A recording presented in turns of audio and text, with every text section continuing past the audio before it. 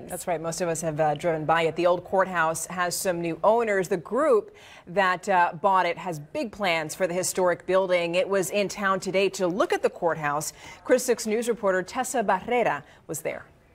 Folks, today Chris 6 News got an inside look of something that is on most people in the area of South Texas bucket list, a look inside the old county courthouse. I mean, it's over 100 years old and it shouldn't go anywhere but stay right here. It sure doesn't belong in a landfill. Not even years of vandalism or wear and tear can hide the craftsmanship of this building.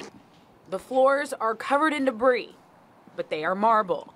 The staircases are rusted, but they are iron.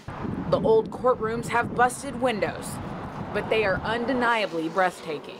Developer Steve Kuhn of Kuhn Restoration has a vision for this place. People want to connect with what's here and what's original, and you know, you've got something really cool here, and I'm glad to be a part of it because I go into a lot of communities where they tear buildings like this down, and it's sad.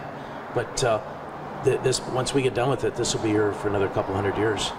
So a lot of excitement building around the old county courthouse. Where I'm standing, this is where a judge would have been in one of the very open, very beautiful, very historic courtrooms. Reporting from the old county courthouse, soon to be 240-room boutique hotel, I'm Tessa Barrera.